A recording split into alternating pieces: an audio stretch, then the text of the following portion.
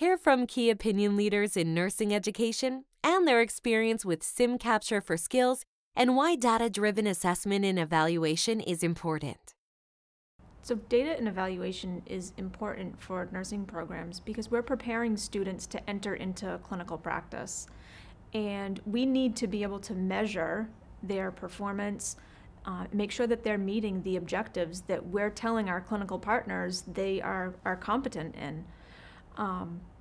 As far as data collection, that is only going to help nursing programs who really analyze what they're collecting, and then you have to do something with that data. You can't just collect it and look at it. There's the follow-up piece is the most important.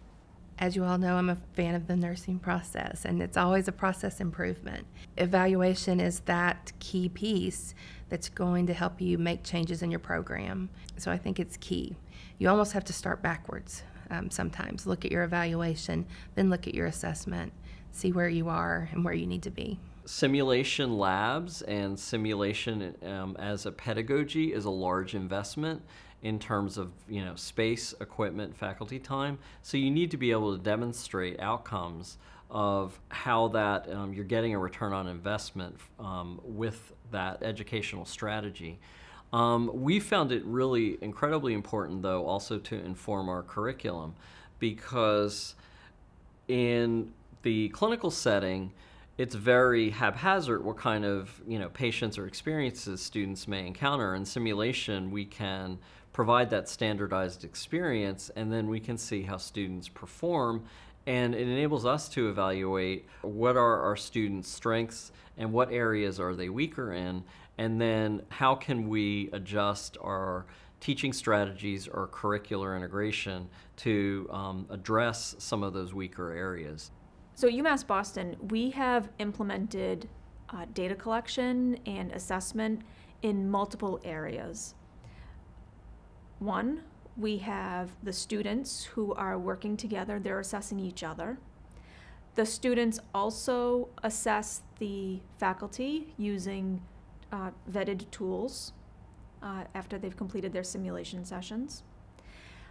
Faculty are assessing each other, and we can really make big changes. We've had a significant improvement in the teaching that has been delivered because faculty are able to take that data and see where there is room for improvement and where their strengths are. And once we capture that, then we can pair faculty together. We can put students who are really strong in one area together. We've got a whole nurse mentor program that has come out of this. And so your data really does, I say it all the time, it tells a story, but you have to be able to read what the data is telling you and then do something with it. I think what we've done is looking at the data and then identifying areas of weakness that need to be addressed on a programmatic or curricular level, and then as a faculty deciding, okay, well, how can we best improve the student's level of performance? So that may involve more deliberate practice time, using the Sim Capture for Skills platform for a peer-to-peer program, embedding certain events in a simulation that would require the students to get repetitive exposure to skills that they may have been weaker in. Those would be some examples. So my number one tip for other schools who are just getting started would be to look at what you're already collecting. Is it on paper? What are you doing with it? Start with something that is manageable. I say it all the time, you're not going to be able to do everything all at once. But just pick one thing, start there, make changes. Don't feel like you have to get it right on the first try. This has been, like I said, 2 years in the making, and we're constantly changing things for the better. We want to improve. Don't be afraid to do a really good, deep assessment of your program.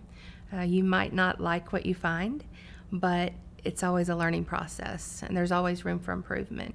So open it up, look at it, address your needs and your gaps, and start there. So I would say, you need to start with where's your program at right now and where are the needs at.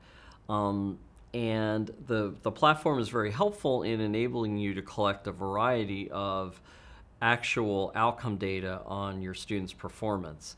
I think one of the challenges in the simulation community is that typically when we think of collecting evaluation data, a lot of what's been collected is at the level of student satisfaction and is not actual student performance data. So the platform provides a really good way to organize and capture that data.